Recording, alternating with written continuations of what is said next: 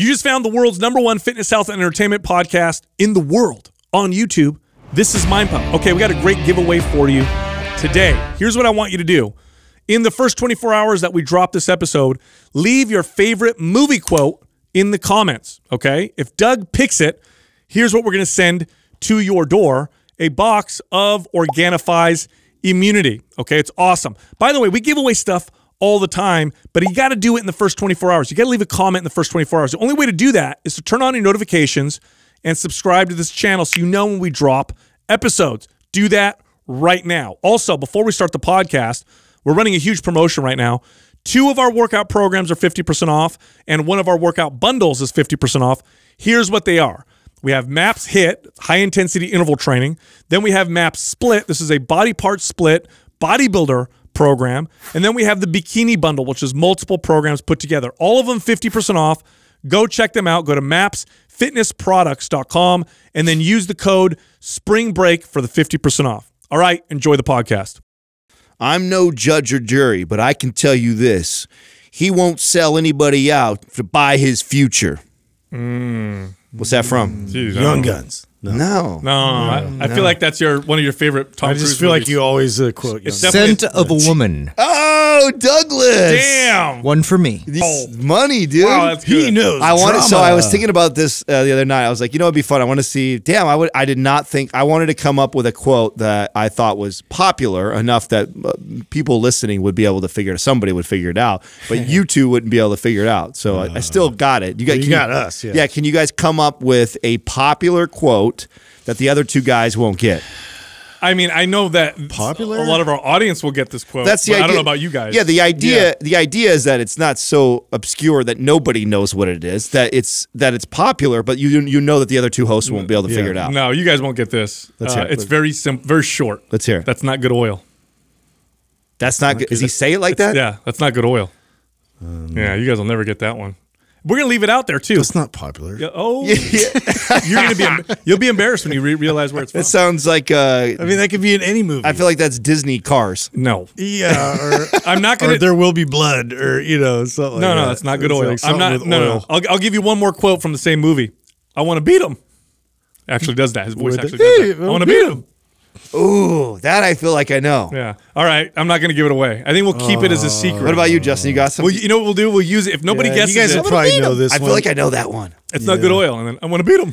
Yeah, All right, go ahead, Justin. So I used to mess around with my friend. I'd call him and leave him this message all the time for some reason. We just would watch this movie religiously. So it goes, "You fat, disgusting slob. You're a goddamn disgrace." Wow. Yeah.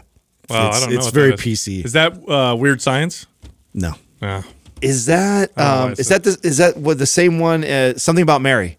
No. All right. Damn. All right. So let's leave those as mysteries. Okay. And then what I we'll can't do, believe Doug got mine. Yeah, I love that movie. So do I. I love that movie. Well, yours too. was a mainstreamish movie. I bet you ours is kind of like. Remember, we're dorks when it comes to Yeah. movies. No, mine's very mainstream. Is it? Yeah. Okay. That was the idea. You were supposed to pick something pretty mainstream. If you have some fucking C-list movie, I'm pissed off No. at you. My movie. When you find out where it's from, Sundance movie. you're gonna be embarrassed. You're gonna be embarrassed when you. I know. realize. I do. The second quote of it you said, I felt like God. I know that. Yeah. So I felt like I should. We'll leave it though because we give stuff. Well, that away. sucks. I lose in my own game. That wasn't the idea. I thought I knew for sure you guys wouldn't get mine. I didn't even think about Doug. No, knowing that. we'll leave it because then what we do is we give stuff away on YouTube all the time, so we'll let people guess in the comments, and then whoever guesses both, they'll enter to win a free. Okay, I like that. Whatever we decide we're giving away. All right, I like that. You know what I'm saying? I like that. Yeah. Anyway, so Adam, why you so crapped out? Your energy's a bit. I'm calling you out right now. A little low energy. Today. You know, I felt that way actually yesterday. I was telling Katrina, I got home and I just felt really kind of down and tired. And I was like, this is so weird. Diet's fine. I had relatively good sleep. I know we had the time change.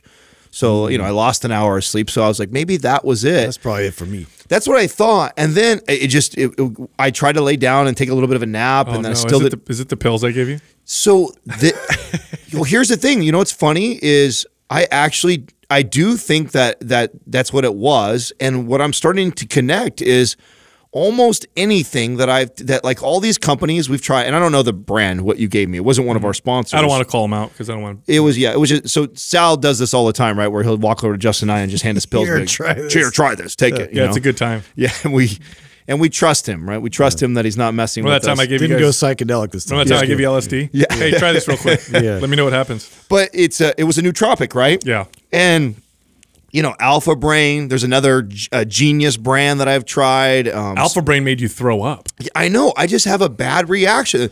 The Life Aids Rhodiola supplement that we talked about the other day. Anything that's touted to boost brain function. Yeah. It tends to do that. I think I'm just too smart already.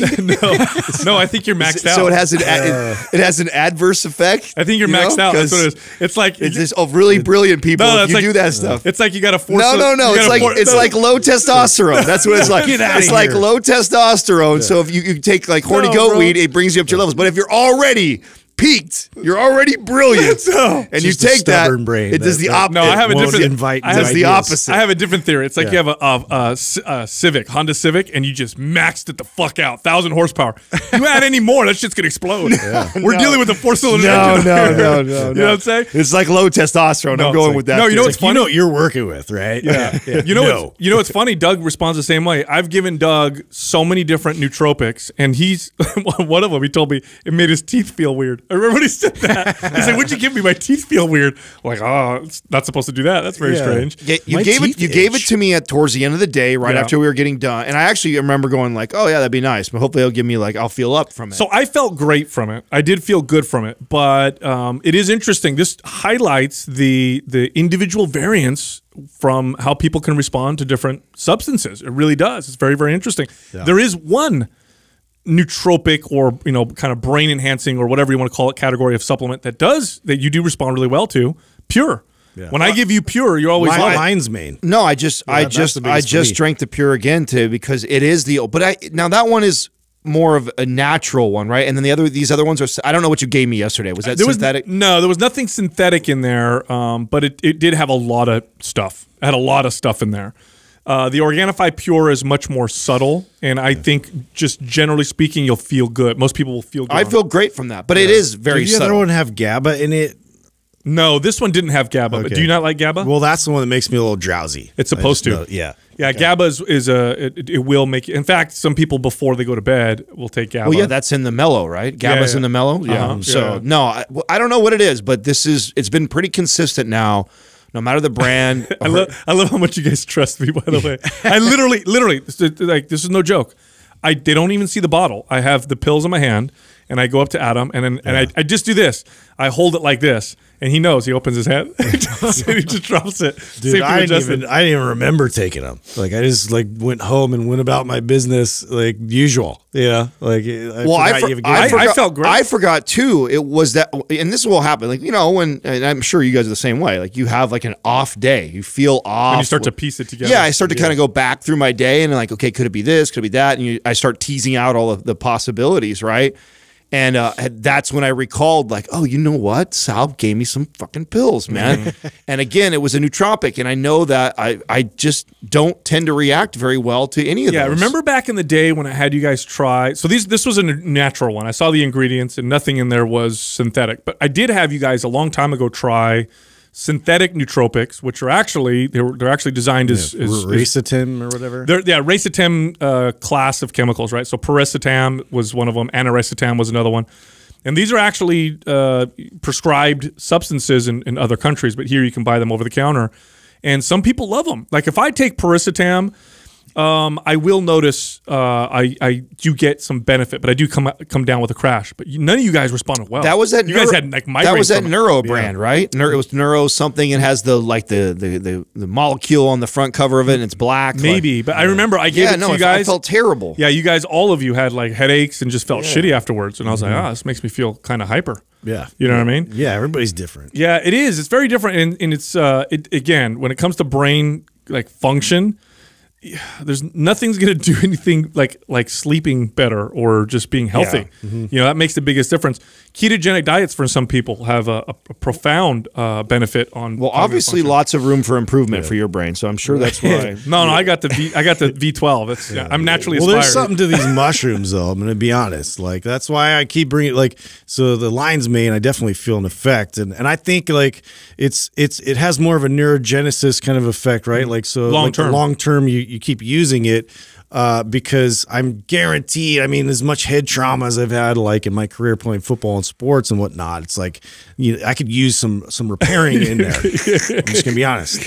Yeah. You're doing pretty good though. it's all starting to come back. You know, some gears are finally like turning. I'm like, wow, I haven't felt that in a while. You were definitely built for football, I'll tell you that much, because what was it, the other day I was doing an interview and Doug will usually have me sit in your chair because he pulls the computer up and I'm on Zoom, right? So I put on his headphones, dude, and the top of the headphones are like right here. Yeah. I'm like, holy shit, how big is your head, dude? It's like stretched it's out to a cranium. Yeah. You know what I'm saying? There's a whole solar system around this cranium. What was your helmet size? Did you have to get the big extra? I don't know. Yeah, I just get the biggest one. You know, and then I couldn't even pump it up with air because there wasn't room. You had to let the air out real quick. Yeah. Hey, speaking of pumping, there was an interesting study that came out, and I'd love to hear you guys' opinions. So this was a short-term study, right? So on pumping for real. Yeah. Well, something with pumping. What a great transition! I know, isn't it? It's just connected. Yeah. Sometimes they work, it was right? Just there. So they took. It was a short study, so 12 weeks, I think it was, or 10 weeks, and they compared pumping type reps to full range of motion type reps. So let me explain. So you guys have we've all seen the pro bodybuilder who's doing the skull crushers or the curls or the laterals. And it almost looks like they're shortening their reps. They're keeping, and they say they're keeping tension. So it's like these short kind of pumping reps, or like no full extension with the tricep exercise or whatever, or squats even. You'll see them kind of come up and down and without ever really stopping or going to full extension or whatever. So they compared those kind of reps to full range of motion reps for a short period of time. The pumping reps actually caused greater hypertrophy.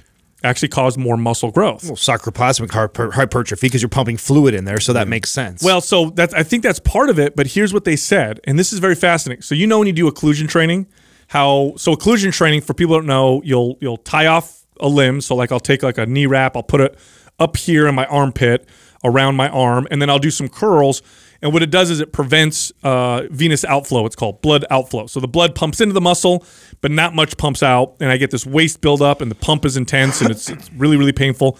And what it does is it because it starves the muscle fibers of oxygen, it's like you're simulating using heavy weight, and so you get more hypertrophy. Well, what they're saying is that these pumping reps, because they never really allow the muscle to pump the blood out, it's like short pumping reps. You keep pumping more in than you pump out, and it's like occlusion training. And this is why some bodybuilders see value in that. Don't you remember us speculating on that a long time back when we introduced occlusion training to our buddy Craig Capurso? And remember, he saw very little benefit from it. And what I said was, he already trains so close to this. Say that. Yeah, because he was Mr. like superset, triset, no rest periods, pumping exercise. Like he trained like that all the time. And I'm like, but it was amazing for all of us who do more traditional sets that have long rest periods in between. You throw someone like that and you teach them occlusion training, huge benefits from somebody who always trains like that, bodybuilder style. I would imagine would see little to minimal benefits to occlusion training. Yes. Now here's the takeaway from it. The takeaway is not that's the way you should always train, because if they did a long-term study and they compared someone who utilized a little bit of both, you would see that the person utilizing both would get better results. Yeah. Not to mention the dysfunction that's going to create. Yeah, which is where I look. But yeah, of course, there's value to it. If you're going to feel your muscle continuously contracting, and a muscle endurance kind of component there as well. I could see how you'd see some value in that and how it would promote muscle hypertrophy. But yeah, I'm always like cognizant of, well, okay, if I'm not going full range of motion, now I'm like programming my body to limit myself in that range. Oh yeah, it's funny because we in the past we've shot like models for our programs. So the models will come in and they'll demonstrate the exercise. So if you ever enroll in a MAPS program, you go on, you type in the exercise, you look up the exercise, and there's somebody demonstrating it. And we've had like bodybuilder or bodybuilder types come in and demonstrate. And Justin, I remember you were tripping out because one of the models couldn't do a full extension overhead. They were very muscular and fit, but they never trained with that full extension. And that's the thing. It's just, you set those limitations because of the way the patterns that you keep applying constantly. And so, yeah, it was tough. And I've had this situation with multiple models that looked the part, but, the function side of it wasn't as much of the priority. Yeah, you don't use it, you lose it. I mean, if they're not training full range of motion, they're going to lose the body will prune it off. It's not, okay, we're never going to go that far down or pull our shoulders behind our head. Like, your body will just say it's not necessary. So that was me. So my overhead presses, I would stop just short of lockout to keep tension on the shoulders and get the pump and all that stuff. And then when we all started working together, Justin was a huge advocate of overhead carries. Now, when you're doing an overhead carry, you pack the shoulder and you straighten the arm out and you want like a full extension and good tension. And my shoulders grew from that because it was something that I never had trained before, which brings me to another study on fitness. They compared lifting tempos. And they actually did, this is a great study. They had people train one leg on a leg extension with a fast lifting tempo and the other leg with a slow lifting tempo. Oh, interesting. And they found no difference in hypertrophy at the end of this particular study. Same rep range, I'm assuming? The weight was similar. They both went to failure, but there was no difference between the two. So at the end of the study, they conclude rep ranges don't matter.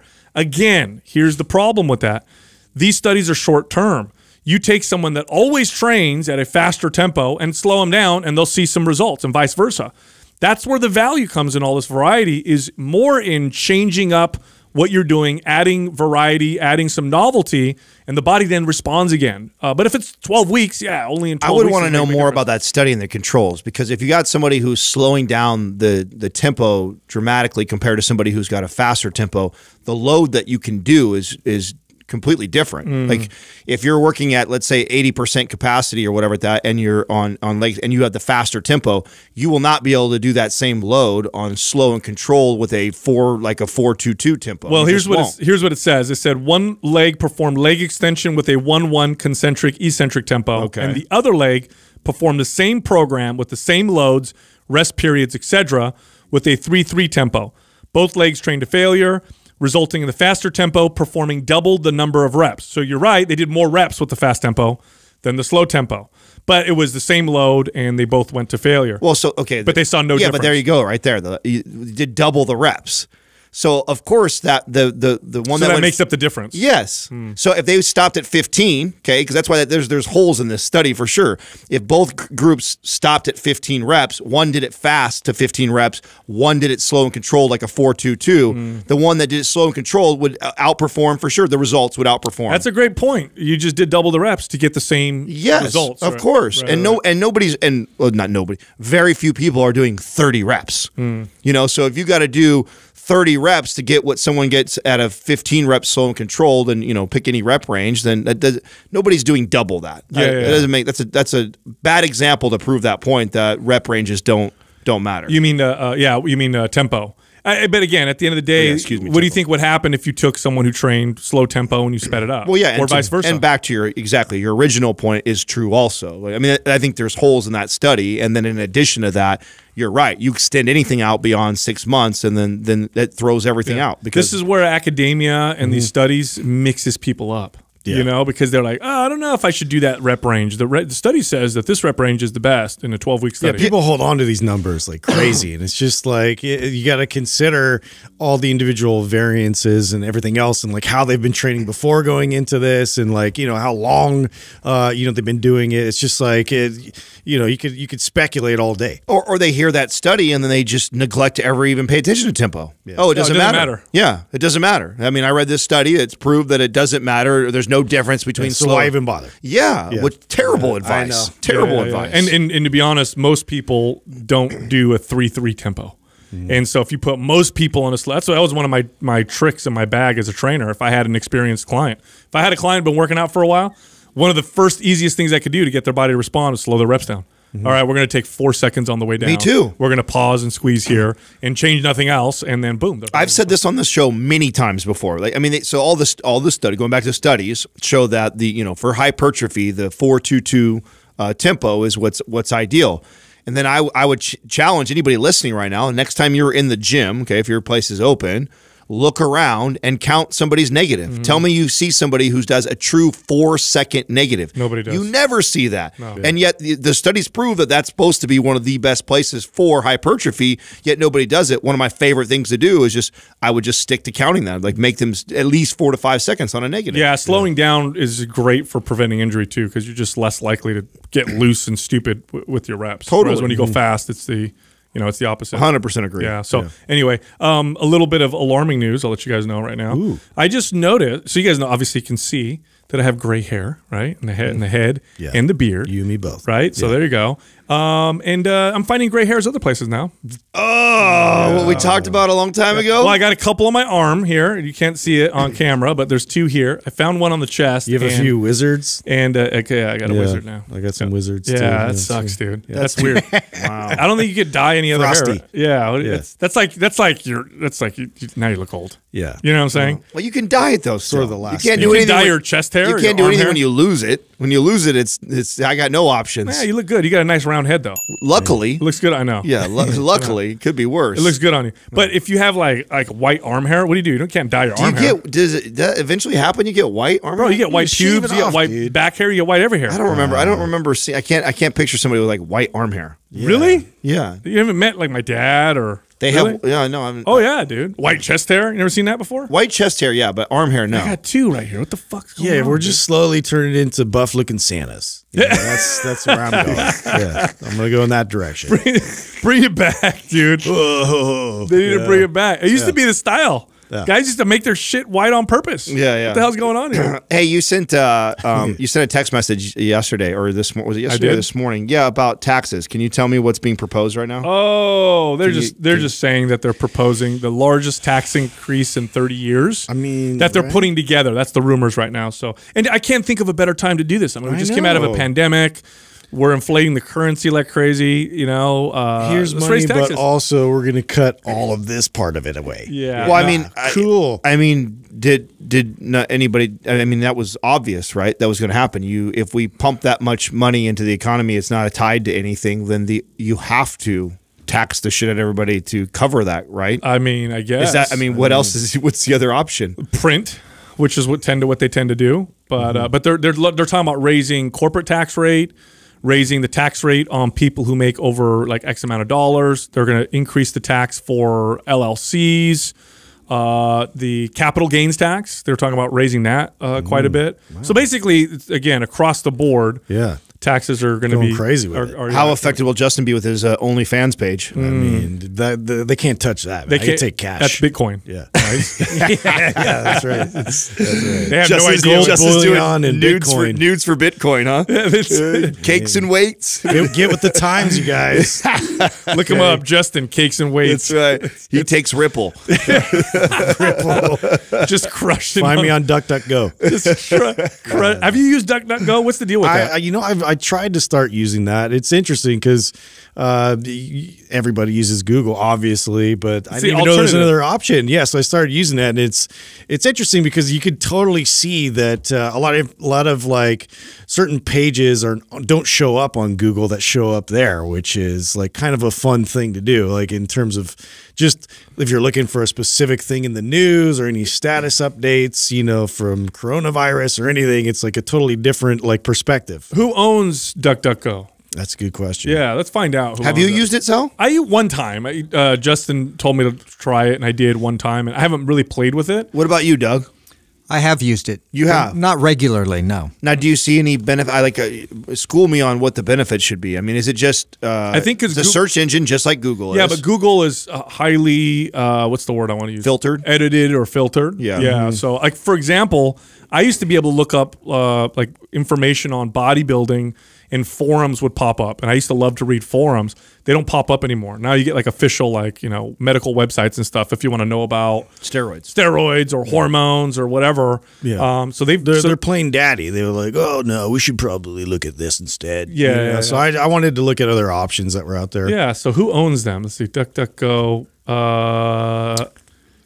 They own Yeah, themselves. created by Gabriel Weinberg. Is it an American company? It's based in Pennsylvania. Okay. All right. All right. Good. I was like, Yeah, I don't know a lot of history. It was like a Russian or Chinese company. I was like, oh, they got us again. Got us again. Totally different perspective. When did that roll out? Do we know when it rolled out? So I've seen the billboards. Yeah, I don't know. It says 2018, but I don't know if that's the founding date. Yeah, interesting. It's just something new to check out. Do you think something like this will survive, or do you think that it'll just get crushed by Google still? Well, I mean, Google dominates already. So, but I do think that this is just an alternative, right? Alternatives are always going to exist as long as there aren't any laws. I think it's just good. Yeah, it's good to have other options out there. You know, if you're trying to search for very specific things, especially news-driven things, I've had such like a disheartening experience, especially the last few years, with just trying to find out what's true and what's not true. You know, so I need more perspectives. Yeah, I know. How many search engines are there like this? I mean, isn't there like isn't Firefox and Safari and all those considered the same thing, or is that different? No, I don't think those are search engines. They're Like not. Bing is a search engine. That's a Microsoft one. So what is Firefox and Safari? I know there's Those are browsers. Oh, okay. So a bunch of nerds out there laughing at me right now, like I have no idea. You know, Sal didn't have an answer. Using the either. Firefox. You don't know what that is? Such a simpleton. What a dork. No, you know, a lot of countries will kind of dictate what their people can and can't see. For example, if you're in China and you look up, what was that Tiananmen Square? You won't find any information on what happened in Tiananmen Square. And was it 1989 when that happened, Doug? Was that 1989 when that happened? It was in the 80s. It was in the 80s. Might be right. It was like a big If you guys have seen the video where the businessman is standing in front of the tank and he won't let the tank pass him. Yeah. There was like a big crackdown from the government. Right. If you can't even look it up. If you look it up in China, you'll get no information on that whatsoever. I heard too, like with the high-speed rail, like with the train, like there was some big accident that was just like covered up forever, and then it took a lot of people investigating to finally come out with it. Like all these people that died. Yeah, it just never happened. Yeah, just never happened. Just. Is there you look at that and you're like, Is there a lot of places besides China that are like that, or is just China like that? China's notorious for that. Yeah, they're easy to see, but I wouldn't be surprised if that happens in a lot of different places. You know what I mean? Yeah. I mean, okay. Does Google get told what they can and can't do by the government? I think so. I think there's definitely people who tell them. China kicked out Facebook, right? Yeah, so, Facebook isn't there. Yeah, banned from there. I mean, North Korea obviously doesn't have any. Oh my gosh. Information about like anything. Like those poor people don't have any access. That's a whole nother ball it's game. A whole nother thing. Yes. But yeah, so there's parts of the world that aren't getting basically anything. Yeah. Dude, speaking of other countries, this is sad. You know, Italy's going to go into lockdown again. I heard you say that. Is that true? Wow. Yeah, they're talking about, because I guess their coronavirus numbers are spiking again. You know, here's the deal. I'm going to just say this. Okay, this is because this is the culture of my parents. Italy is very ill suited for pandemics because they kiss and hug and fucking talk and spit all over the place. This is part of their culture. So you're telling these people who love to touch and hug and kiss, don't do any of that. And then, it's so hard. It's a part of who they are. So it's just their cases are just going up. So they're doing the lockdown again. Would they be considered like one of the most social cultures? Yeah, all those types of cultures. Mediterranean cultures are like that. I mean, Italians are very touchy-feely, very, if you meet someone you haven't met before, you kiss them. Men kiss each other all the time. Women, it's just, that's how you greet your parents or your grandparents or whatever. So it's just a very physical culture. And so it's just not great for viruses. You know what I'm saying? Yeah. It's just not good. So they're going to go on lockdown again, which is really that's sad. such a bummer. Because they've had already 2 really big ones. And is that full lockdown or what? Yeah, they're looking to go hard, especially before Easter. That's a big holiday over there. So they're looking to shut it down. And I don't know, man, how that's going to work out. So I got another message that's saying, because we went back and forth on the percentage of people. Gyms are 10. So I had a client and I thought I thought it was 25. Then I heard 10 again. And restaurants are 50% or 25%. I think 25 indoors. That's what it is. I think so here. But they do all the outdoor stuff. Yeah, but our cases here in California have dropped considerably. Yeah, like rapidly. Yeah, they're really, really low here right now. And so we'll see what happens. A lot of people are getting vaccinated. Although, did you hear about these European countries that are stopping the administration of the AstraZeneca vaccine? Norway, I forgot what other countries, like 3 or 4 European countries stopped because there were cases of people having strokes later on. But they're still not they're still not 100% with the connection, but they're just to be safe, they're stopping it. And apparently these strokes were weird. Like people 48 hours later were getting like a not just a stroke, but a blood clot in their leg or somewhere else. So they're stopping it right now just to see what would happen. Oh, interesting. Yeah. So I don't know, man. That's scary. Yeah, see, but that's the kind of stuff like you want to find out. Like you know, I don't know. That's why I wasn't going on DuckDuckGo because like vaccine stuff. I want to know the differences between each one of them. Like what kind of cases where people have actually had adverse effects from it. Right away. It's just doesn't feel like that's something that they're trying to shield a lot of that on Google. It seems like. Yeah, I know. Yeah. So here's something that's interesting. I was having a conversation with Jessica about life expectancies, and we were having conversations. She's obviously traveled the world when she used to work for Cirque du Soleil. She's been to I don't know how many countries, a million countries, and we were talking about the prevalence of smoking in other countries, how different it is than here. Like here, especially in California, you don't see people smoking cigarettes too often. In fact, it's actually quite rare that you'll see someone. Not anymore, at least. Yeah, smoking cigarettes. But when you go to a country like Italy or Russia, for example, people just smoke like crazy. Yeah. And yet some of these countries have higher life expectancies. In Italy, they live longer than they do here. In parts of Asia, they smoke like crazy, but they live longer than we do here. And it just goes to highlight just how bad smoking is. Obesity is worse. Yeah. Because that's what kills us. It's not smoking that. Yeah, I think that's the answer. It's not that smoking isn't that bad. Yeah, it's not like it's some hormetic effect, that smoking is providing, No, it's like that just obesity is worse. Is worse. Yeah. Isn't that crazy? Well, and they went back on that. Didn't they have just some study too that like was definitively attributing a lot of obesity being like a problematic for when you have like corona, like it will like enhance the symptoms. Oh, your death rate goes up considerably. Now, obesity by itself can cause worse health for you. That doesn't mean you can be healthier and overweight than you would be if you were overweight and not healthy. In other words, maybe you do try to eat right, maybe you do try to exercise and stuff, but you're just overweight. You're better off than if you don't do those things. But just having lots of excess body fat on your body does cause problems. Body fat is not, it's a hormone sensitive tissue.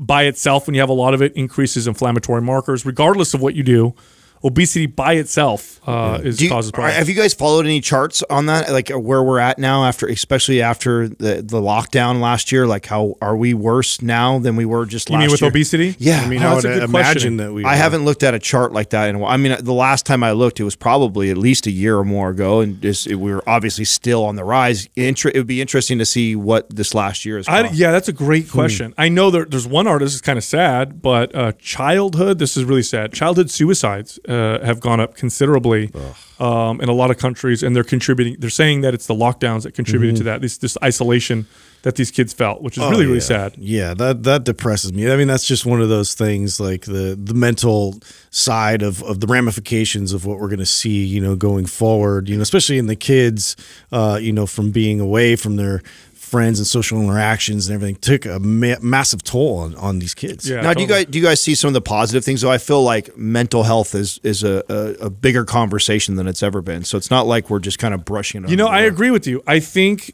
people realize just how important it is to be around other people. Yeah, I think more people realize that than ever. Yeah, because it was taken away from them, and then you really feel the contrast. And so now I'm hoping people are like, okay, I'm going to make more of an effort. So Arthur Brooks has a great podcast, and he did an episode where I forgot who he interviewed, but they were talking about loneliness. And Jessica's a huge fan. She listens to every episode. She'll still send me clips all the time. And loneliness is exploded, even though we are supposedly more connected, right? We see each other on social media, we text each other or whatever, but loneliness across all age categories has gone up significantly, and the lockdowns have made it much worse. Yeah, iGen talked about that, so we were already on that path before that. Did you see, Doug just pulled up the percentage right there. We have now passed 40%, 42.4%. Is considered obese. Wow! Check this out. The national adult obesity rate from 2008. Okay, that wasn't even that long ago. From 2008 to now has gone up 26%. Yeah, bro. Almost That's half, insane. Almost half is obese. Yeah. Not overweight, obese. That's crazy. Now, what do you think's going to happen? Because the markets, it serves the consumer, right? So we know that chairs are getting bigger, and they're offering more, headroom in certain cars, and clothes in America are bigger. For example, you get a large shirt here versus a large in another country, and they're not the same. They're way bigger here. Yeah.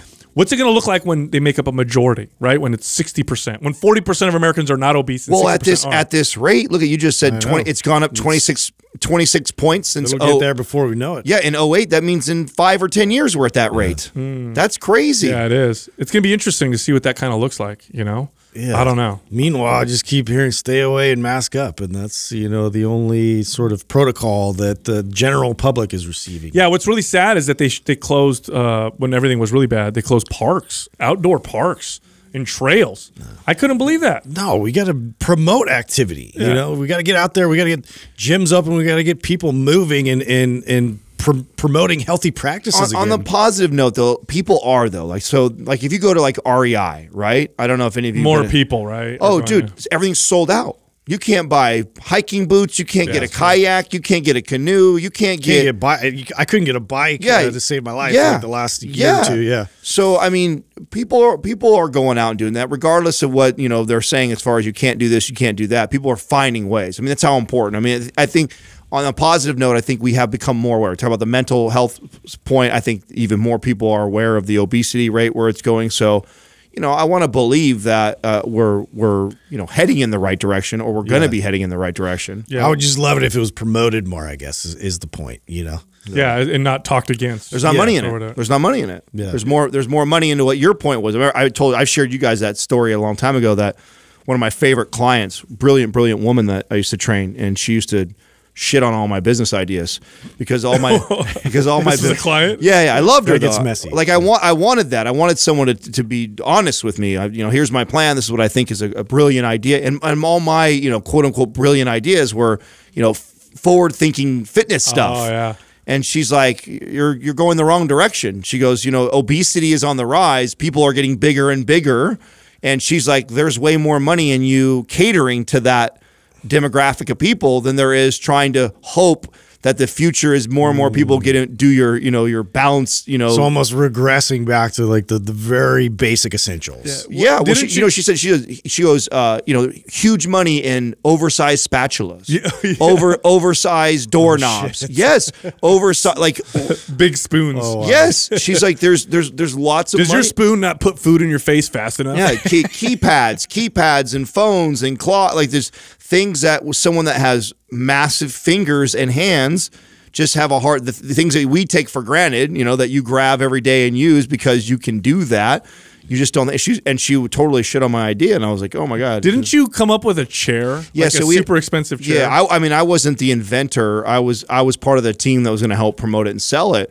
And it was basically an office chair that the axle the shaft, actually, we had an engineer design it to where it was on this like a ball inside the shaft. So there was a 15-degrey play all the way around. So Did you insert some drawings right there? So there's That'd be great. Keep doing that with your hands? yeah. So it was unstable, right? 15-degree play all the way. So basically, the concept was that someone would sit at their desk and they would have to activate their core all day long. And we had the research on how many more calories you would burn throughout the day, how much better it was for your posture, and how bad sitting at like a normal stationary desk was. We also had the instead of it being flat, the chair was slightly tilted down. So you'd have to maintain. Yeah, so it wouldn't shorten up the hip flexors all the way. So it was a brilliant idea. Problem was, $10,000. Well, yeah, office chairs are already expensive as it is, $300, $600+ for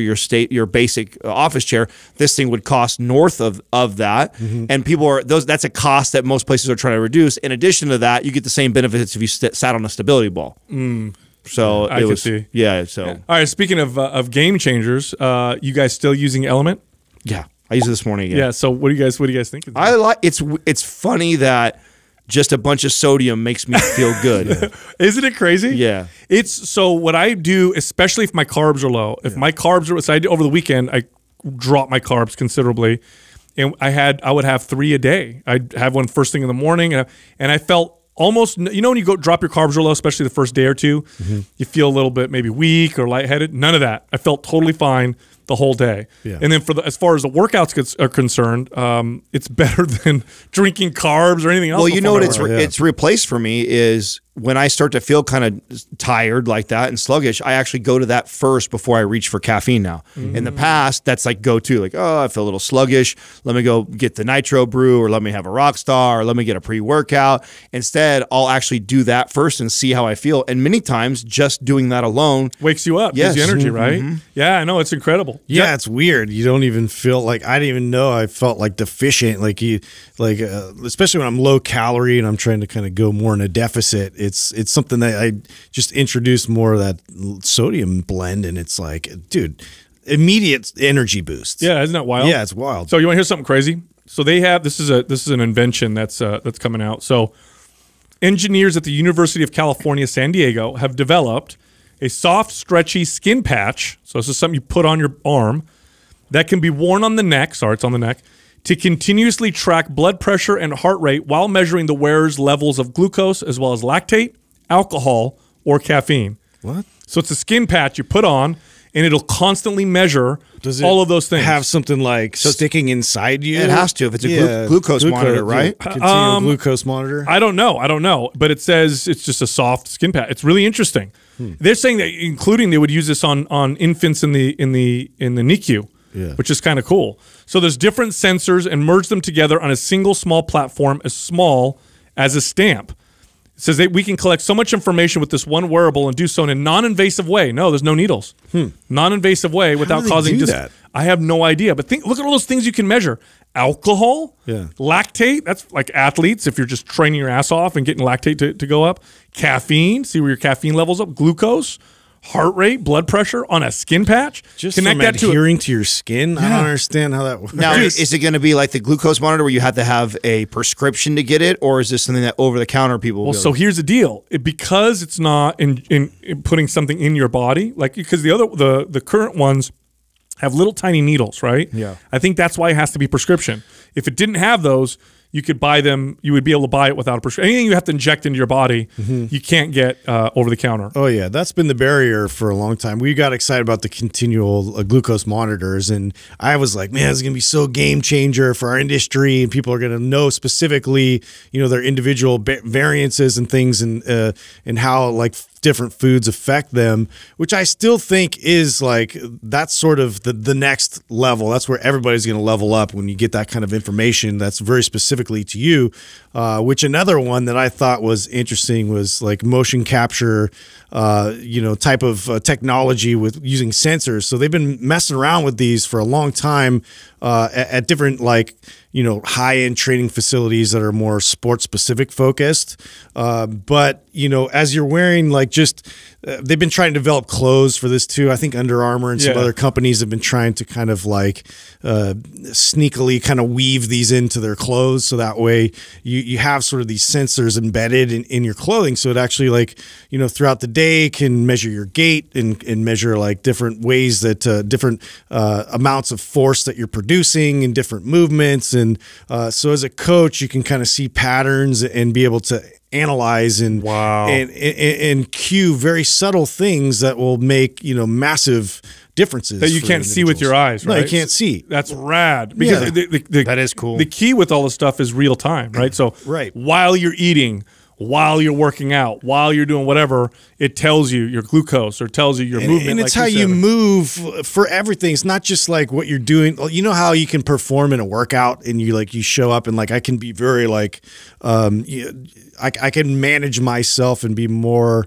focused and make sure my body's doing what I'm controlling and telling it to do versus what I do continuously. I don't realize how I'm moving and picking things up throughout the day, and all of this data will end up coming to the forefront and showing you this is what you really do. I feel like our buddy Paul Fabritz over at PJ Performance, I think he's done that, right? Where he's shown that with someone going up for a vertical jump, and they do the I'm sure they use the similar to what video games do, where they put the little balls on you, yeah. And then they can actually look at his gait technique going into the jump and show like, oh, look, you're not bending enough at the knee right here, or you're rotating too much here, and they can make those. But I always thought this would be. I mean, this is a thing that could be subtle. Like it could be in your shoes. Like it could be, in your clothes. So like any average person or like somebody like maybe interested in improving their overall performance, like they would just have access to this data and go through, and then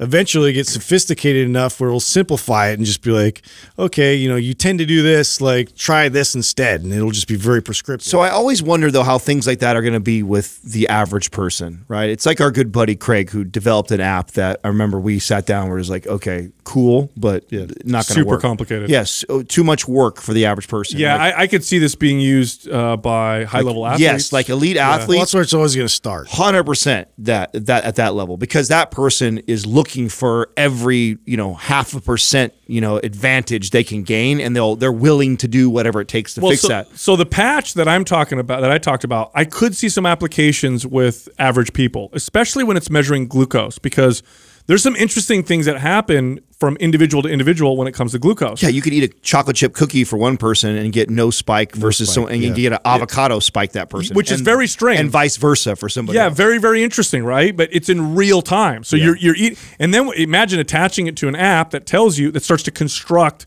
your individualized diet. Hey, listen, these fruits for you don't seem to react really well. Well, isn't the buddy that I introduced you to, right? Or that Everett introduced you to, that you were talking to, that was developing this. They were going to take it to even a further level, that they had restaurants on their list, and then like certain menus that would be ideal. This would work for you. Yeah. Oh, I would imagine that. Yeah, it has to be that simple for a client. It can't be too much information for them. The information. Well, that's what I mean, with AI and everything now advancing, I think that it will take all the work, take and aggregate all the data and be able to just present like one or two simple things, like, okay, do this now. Like when you go choose food, like try and go in this direction, and just like simplify it all. Hey, thanks for listening to our podcast. Real quick, before we get to the questions, head over to mindpumpfree.com. Check out all of our free guides. Lots of free information that'll teach you how to build better arms, legs, get a better squat, get a tighter midsection. Lots and lots of guides. We wrote them ourselves. Again, mindpumpfree.com. All right, enjoy the rest of the podcast. All right, our first question is from Corinne from Pennsylvania. Hey, Corinne, how can we help you? Hey, guys. First of all, thank you so much for all you do. I really appreciate all the content you produce. And Sal, I am so excited for your book. I cannot wait for it to come out. Oh, thank you. Oh, yeah. So my question is specifically relating to when I deadlift and do barbell rows. Well, I have been lifting consistently for about 4.5 years, but I've been noticing more and more as I've been developing kind of more capability with these movements. I feel the lift in a different place on my right lat and my left lat. And I basically am just not sure if there's any sort of priming movement I can do, if there's any mental cue that I might be missing when I approach these movements that's kind of inhibiting my ability to I guess finish the lift correctly. Yeah, that's a great question, and it's actually quite common, especially when people first start to develop muscle. They'll say things like, I feel it more on my right side of my chest than my left, or more on my right shoulder than my left. Without watching your form and watching you work out, because that would help me really diagnose more specifically what's going on, really a good rule of thumb in a case like this is to go lighter, to slow down, and to focus on the squeeze, right? So let's say you're doing a barbell row and you're like you said, you're feeling it more on one side or the other, or it just feels different. I would take the weight and I'd cut it in half, literally go down, 50%. So it's much, much lighter, and then slow down the rep. And then when you get to the part where you're squeezing, where the barbell is near your midsection, hold the barbell there and then squeeze your back and your lats as hard as you can, and try as hard as you can to feel the exercise where you want to feel it. It's going to take a little bit of practice, but in my experience, this general advice tends to work for most people. So, Corinne, are you on Facebook? Corinne? Hello? Yes. Right. Hello. Sorry. So yes, I am on Facebook. So I'm gonna have Doug give you access to our private forum. This is one of the things that we do quite a bit inside this forum is people will post videos of them doing exercises that are trying to troubleshoot this exact thing. So before I start trying to take guesses at what might be going on here, it would help out a tremendous amount if you were, if you posted a video of you actually rowing or deadlifting, because I'm gonna start at the floor and work all the way up and see if I see any sort of discrepancy. And sometimes somebody is just slightly pronating on one of their feet, so it's their feet are just barely collapsing in a tiny bit, and it's running its way up the kinetic chain, and they're feeling it on one side more than the other, their back, and they don't even realize it because they're looking up, from the hips up. They're not even paying attention to their feet because it's a back exercise, and most people don't make that connection. So I would love to see a video so I could kind of look and see how you're moving. And then there's other common things where, if you're right-handed and you write with your right, you drive your right, do everything with your right hand, a lot of times clients their right side, their shoulder will be rolled a little more forward than their left side. And so then when they go to do an exercise like a bent over row, that right side that's protracted forward a little bit more doesn't quite get the same engagement and squeeze on the lat on the right side as the left side does. So it could be a lot of different things like that. And, you're already, the fact that you're aware of it, I mean, that's huge. The next step I'd say is to get another pair of eyes on it that are looking from the outside. Yeah, to kind of piggyback on both the guys, what they've kind of contributed. I also think spending a lot of time in unilateral training helps in going slow and feeling your way through that and going for the squeeze. But anytime there's a discrepancy and I feel one side overpowering the other, I tend to just, put a halt to any kind of biloading situation and go back to unilateral and really try to regain that stability and support. Yeah, it's a good exercise for, instead of the barbell row, you could try a one-arm cable row, either standing or seated. And like I said earlier, go light, slow, and really focus on the squeeze. Typically, if you can, in that shortened position, in that squeeze position, if you could feel the muscle in the squeeze position, then the rest of the repetition tends to follow suit. Okay, awesome. Thank you so much. I actually just started mapped split not too long ago, and the one-arm dumbbell row is something, the alternating one is something I never tried before. So I have been experiencing some benefits with that, but I'm curious to see if I'll see the carryover as I start to incorporate more of the two-handed stuff. Excellent. For sure. Yeah, you definitely will. Thanks for calling in. Yeah, thank you so much. Have a great rest of your day, guys. Thank you.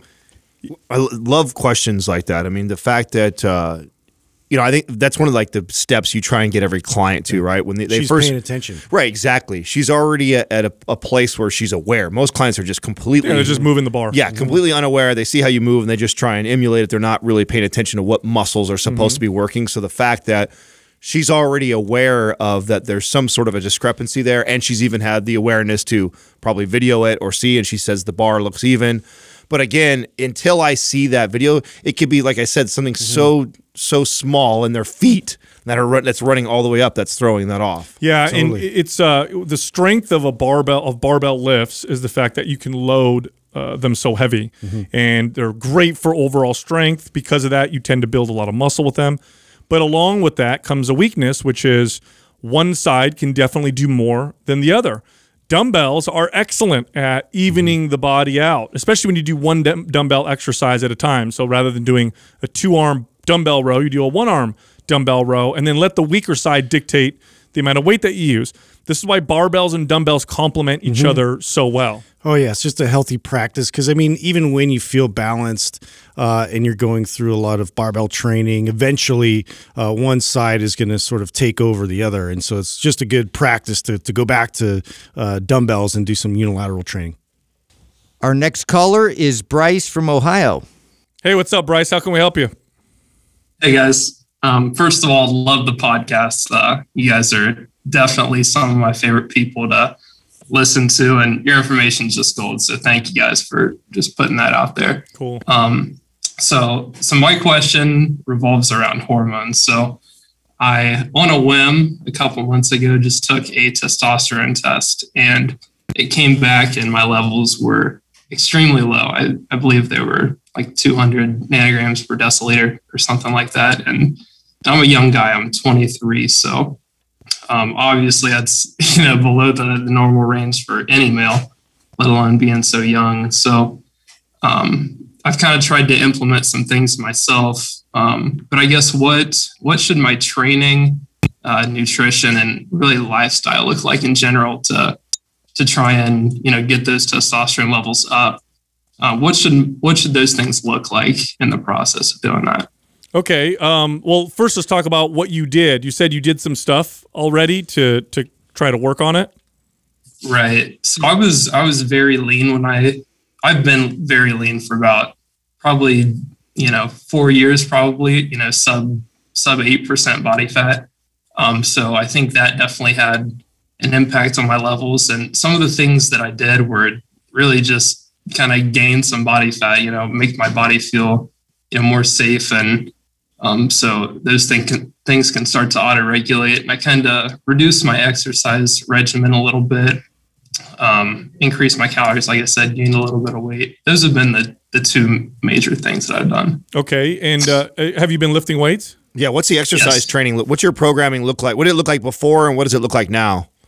So before, it kind of looked like a split routine, like a push-pull legs. So hitting each body part maybe twice a week or so. And now it kind of looks something similar to, I guess, MAPS anabolic style, where I'm really only doing the compound lifts a few days a week. Okay. Now, have you gotten retested? Have you seen if your testosterone levels have changed at all? They've gone up a little bit. But I guess it's kind of a slow recovery, they tell me, because, I put my body in that state for such a long time. So it sounds like, I think they went up maybe 100 points in the last. Dude, I think it sounds like you're doing really good. Think about that's a 50% increase if you were at 200. So you're definitely on the right track. I mean, I would have suggested a MAPS anabolic programming for sure, increasing calories, like you said, probably, but you were right on with that. Probably addressing sleep, making sure that, I don't know what stress looks like in your life, maybe looking at things like that. But I mean, if you've already jumped 100 points already, that's pretty damn good. Yeah, I would look at vitamin D levels if you haven't already, and you could try eating more dietary cholesterol. In some cases, that raises testosterone. But here's the deal with the number that you gave. You said 200. Your testosterone came back measuring at 200. That's pretty low. That's lower than I would say. I think it's like half of men in their 70s will have testosterone higher than that. And if you doubled it, let's say you doubled your testosterone, you would be at 400, which would still be considered low for your age. So the reason why I'm saying this is for the following.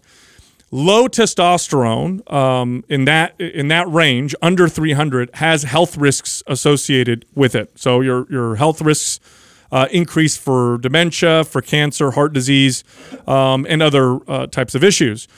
So if you're trying to raise it and you're doing everything you can, and let's say you double your testosterone, you're still relatively low, and if you've been doing this for about 6 months, I would work with a hormone specialist. And there's a couple things you could do. The first thing that they might do is try to put you on a regimen that would raise your natural testosterone, kind of kickstart it. And it usually looks like HCG or HCG plus something called Clomid, which is a selective estrogen receptor modulator. Have you talked to your doctor about any of those options? Yeah, so treatment was something that, I thought initially might be something that I would need to pursue, but my testosterone, the hormone specialist would not let me get on any sort of treatment since I'm under the age of 25. Okay. And do they have a time frame? Do they say, okay, try this for X amount of time before we'll start to pursue? Because I understand why. If you go on, well, the HCG and Clomid, that's something you would come off. But if you did go on testosterone, you're going to be on it forever. It's very rare that you go on and can come back off. Have you been natural this whole time, if you don't mind me asking? Yes. Yeah, 100%. Okay. And do they have a time frame? Did they say, okay, let's give this another 6 months? No, there was no sort of time frame. They essentially just said that, pay more attention to your diet and See, this about it. This sounds like a general practitioner. Is that what it is? Is it you're just your regular doctor, or did you go see an actual hormone therapist? Because if you saw a hormone therapist, I can't imagine them telling you that they wouldn't. It was a testosterone replacement therapist. Okay. So here's the deal. Okay, so here are the classic things that can raise testosterone in men, and they're quite effective, right? You could lift weights. MAPS anabolic style routine would be perfect for that. You make sure you get good sleep. You manage your stress. Make sure that your diet is adequate in both fats, proteins, and carbohydrates. Make sure that you're not deficient in any nutrients like zinc or vitamin D, which can lower testosterone levels. But then there's this, okay? If you do all that and your testosterone raises and it's at, I don't know, 350 or 400, and you also feel the effects of low testosterone, then I would seek another hormone doctor, because the low testosterone really hammers your quality of life. It really does, especially at your age. It'll reduce your confidence, your drive. It'll obviously, of course, lower your libido, and you have health risks that are associated with low testosterone, which a lot of men don't know. They don't know. They just think low testosterone means they feel crummy, but you actually increase your risk of long-term disease. And this is becoming much more prevalent these days. You're seeing more and more young men with low testosterone. So I would seek out another doctor. I would definitely continue down your path and see what happens, and see if you can get it up to at least the 500 to 600. That's crazy to me that they're telling him that. I mean, because it's because of his age. Yeah, but this is very similar position that I was at, right? So I was all the way down in the 200s. Worked my ass off for a couple years of trying to do it naturally to bring it back up. The highest I got it was low for like 404 was the highest that I got it up to, and I still felt terrible. I felt better than when I felt at 200, which I'm sure you're probably experiencing, Bryce. You probably feel a little bit better right now than what you did 6 months ago, but still didn't feel great. And eventually that's what I did was I went back on. I'm on month 2 right now of my replacement therapy, and feel amazing just because they've got my levels back up to normal, So I'm now hovering in that, I probably peak around 900 to 1,000, and then at the end of the week I come back down to the 400 range.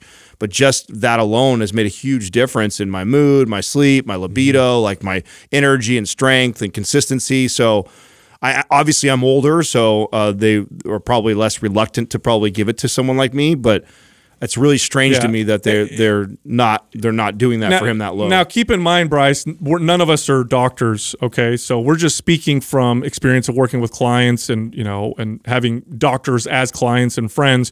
But I would look for I would recommend you look for another opinion. And I've had several clients who've had low testosterone who were young men, both of which who were trying to also conceive.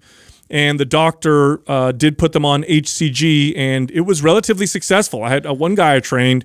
He got his testosterone levels up to in the high 500s, and he was down. I believe he was lower than 200 when he first started. So see if some of these treatments are an option for you. It's not permanent, right? The HCG protocol is not a permanent protocol.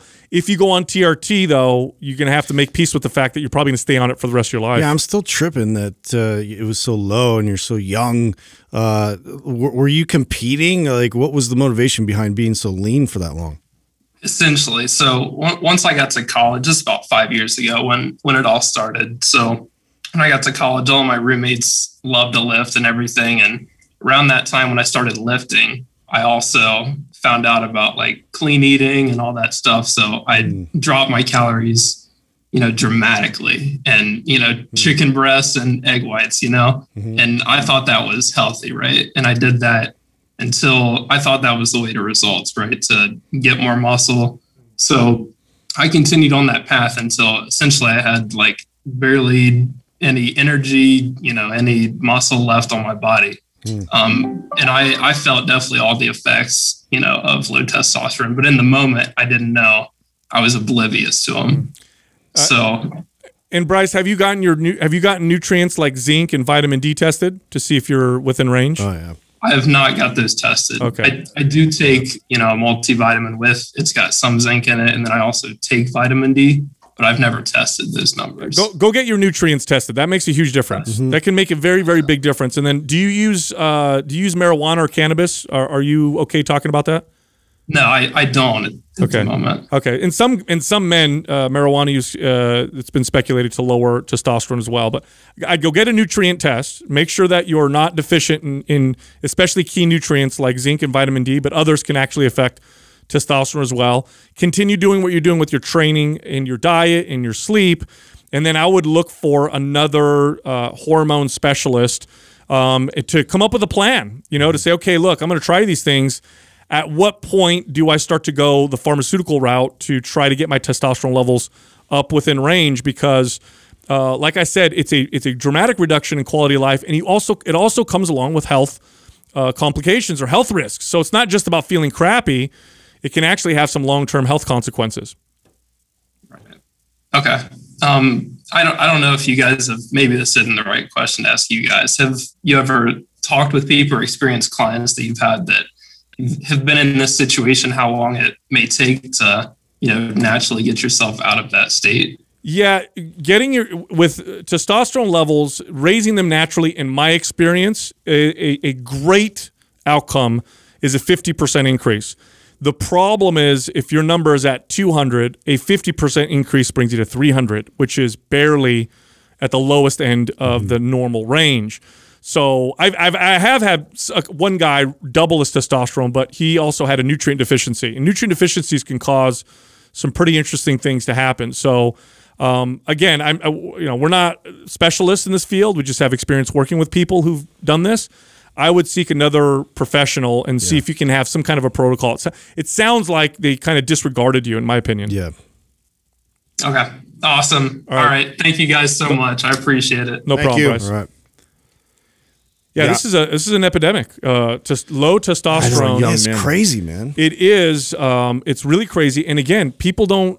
In general practice, was crazy that he said he went to a hormone specialist. Yeah. Usually, general practitioners, if you're in the range, which is 300 to 1100 usually.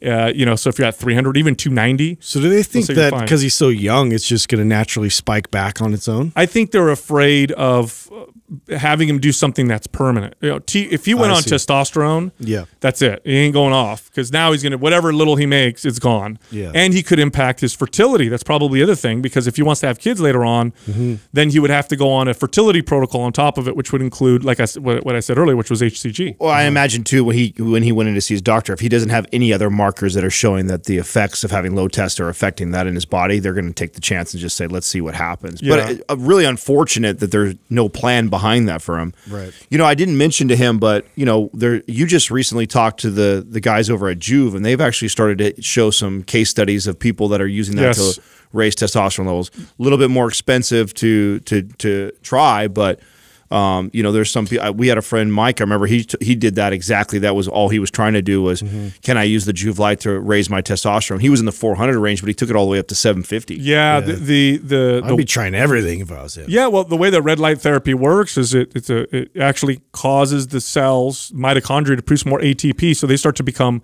more effective. So when you shine the light, no joke, this is no joke, on your testicles as a man, it'll make the I think the Leydig cells is what they're called in the testicles, produce more testosterone. And so they've shown this in a couple loose studies and some anecdote. I've had a few people who've measured their testosterone, noticed results from that. But yeah, it's disheartening to hear that that it sounds like the doctor was kind of like, dismissive. Exactly.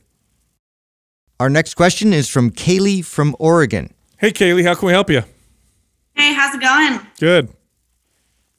So my question for you guys is how to promote like longevity through powerlifting and address muscle imbalances. I've been powerlifting for about a year and a half now, and the first year I was doing super strong, hitting new PRs every month. Things are going great, and then within the last 6 months, I've had 2 or 3 different issues that have either caused me to stop training for an extended period of time or have to completely change what I've been doing. Okay, so have you done any focus on mobility during this period of time, or are you still lifting heavy? I have been still lifting heavy. I've started addressing mobility recently, but I don't really have like a plan. I don't really know where to start with that kind of stuff. Okay, good. This is like, we just had talked about this on an episode about how every modality has its strengths and its weaknesses, right? Like in powerlifting, it's 3 lifts. Yeah, it is. And one of the best things about it, I mean, the strength comes on like crazy, the muscle comes on like crazy, the metabolism boosting benefits from it come on like crazy.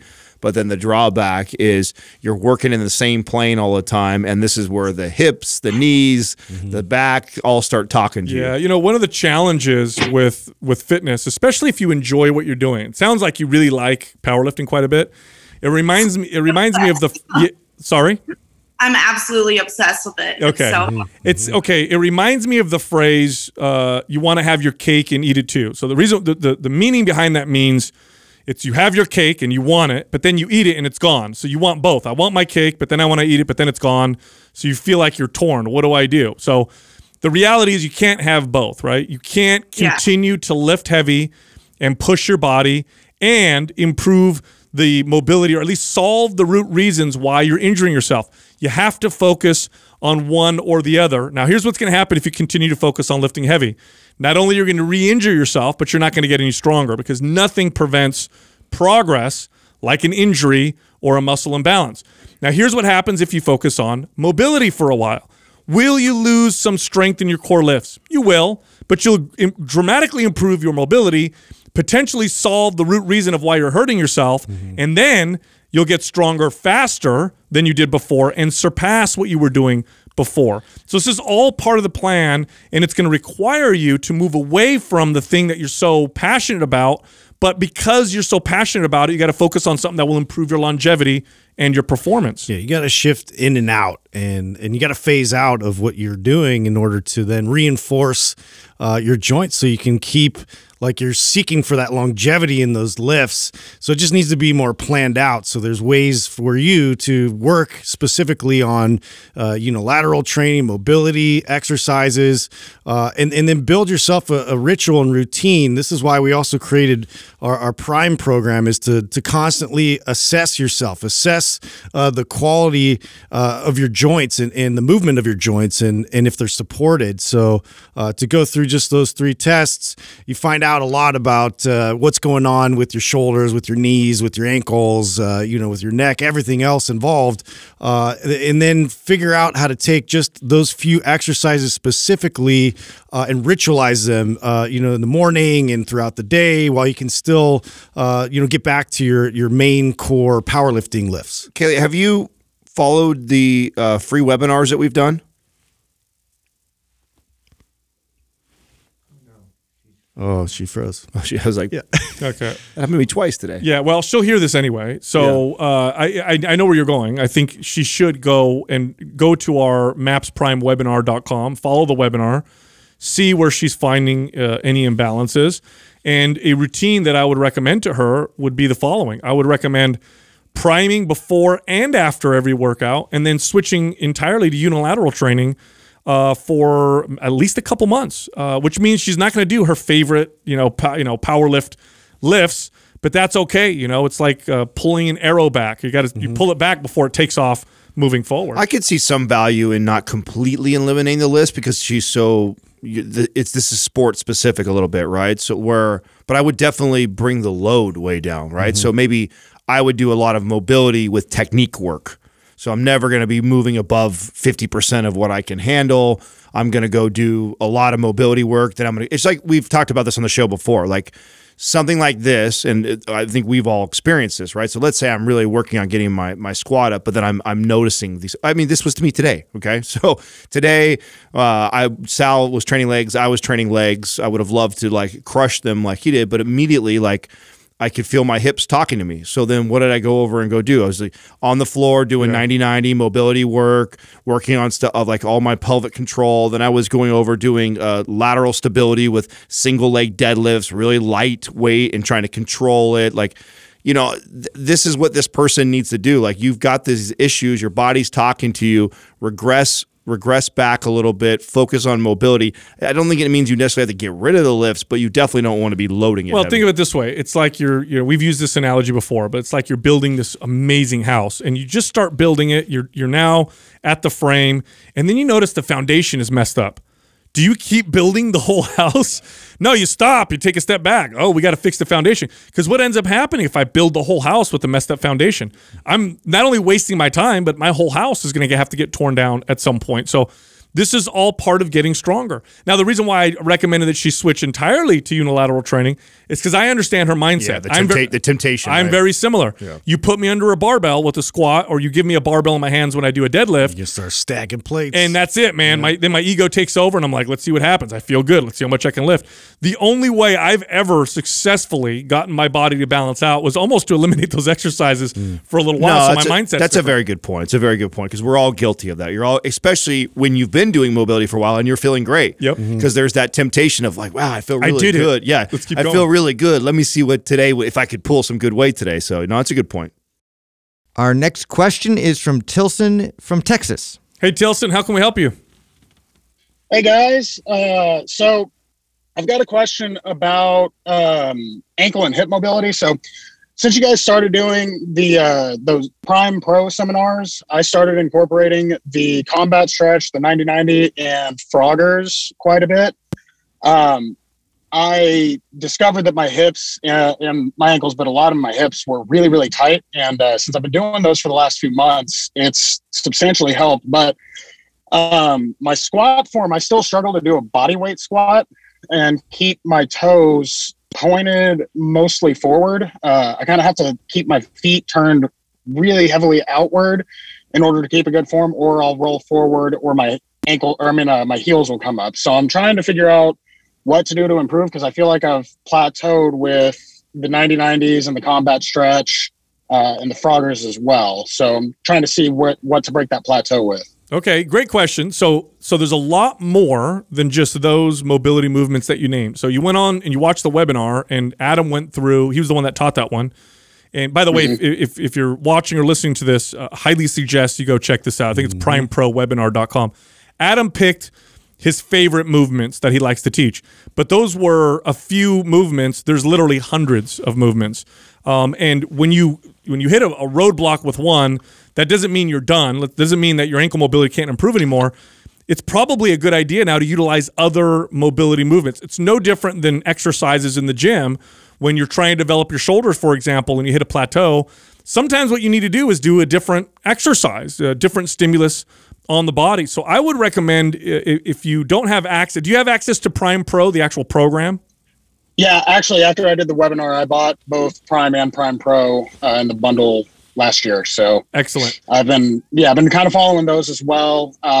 But like I said, I've just kind of hit a wall, it feels like, and I'm not sure. I haven't been sure what to do to improve that. Well, a couple of things too. Keep in mind, just like weight loss and muscle building, like it's not always linear, right? So it's not, just because we're seeing progress in mobility doesn't mean you're going to have, especially if you're also lifting too. Are you lifting too?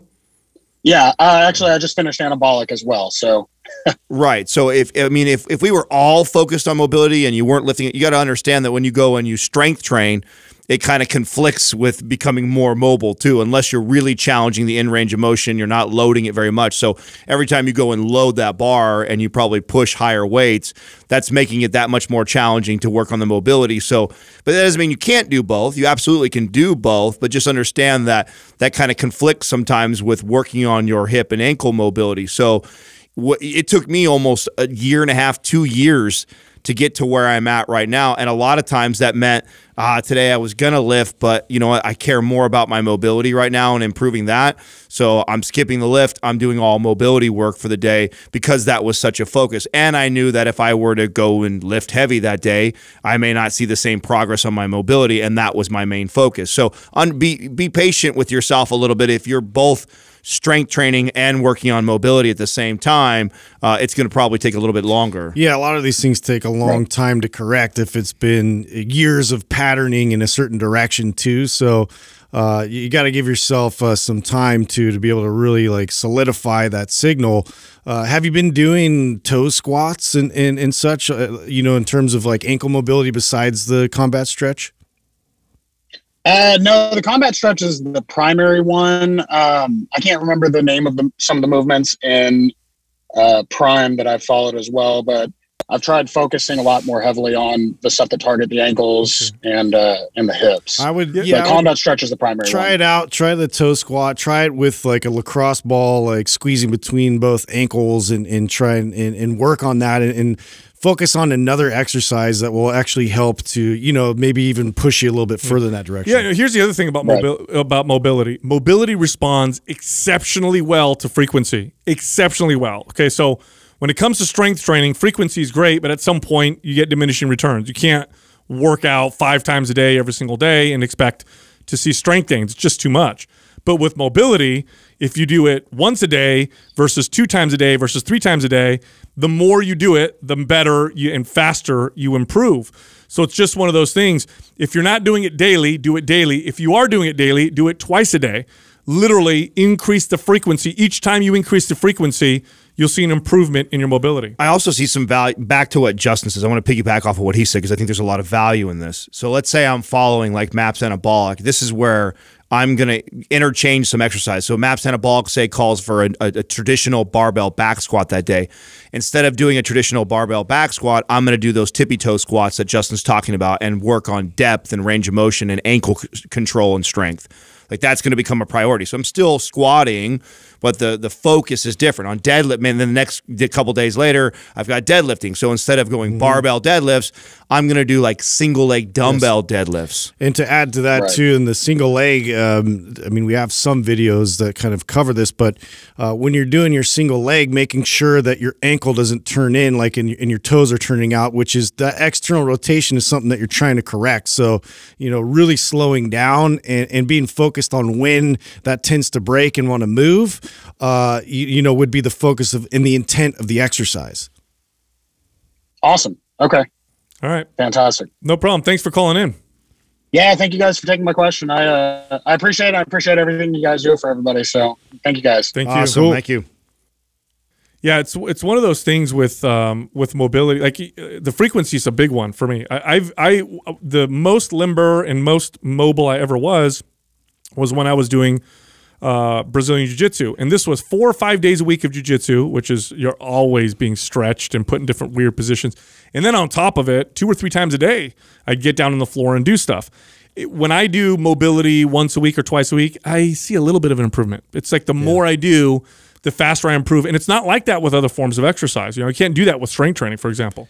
Yeah, our body just changes all the time, and you have to just consider if you are strength training, which you brought up, Adam, too. Like it's going to affect like the progress you're making mobility wise, and you know you're sort of you got to like weigh it out based on what your needs are specifically right then and right now for your body, and so to be able to kind of weave in and out of strength training versus mobility training, something to always consider. Yeah, this is also why we always talk about even our programs as well written as they all are, that you should mold them to your specific goals. You know, I think there's nothing wrong with him running MAPS Anabolic. It's a great program to be in right now, but because he's so heavily focused on mobility, this is for sure where I'm going to interchange some exercises. It's just if your goal at that time is more of that and not squat PRs or deadlift PRs, then I'm gonna replace those movements with movements like them that are going to train the same muscles, but the focus is now on like stability, control, and mobility, right, and range of motion. So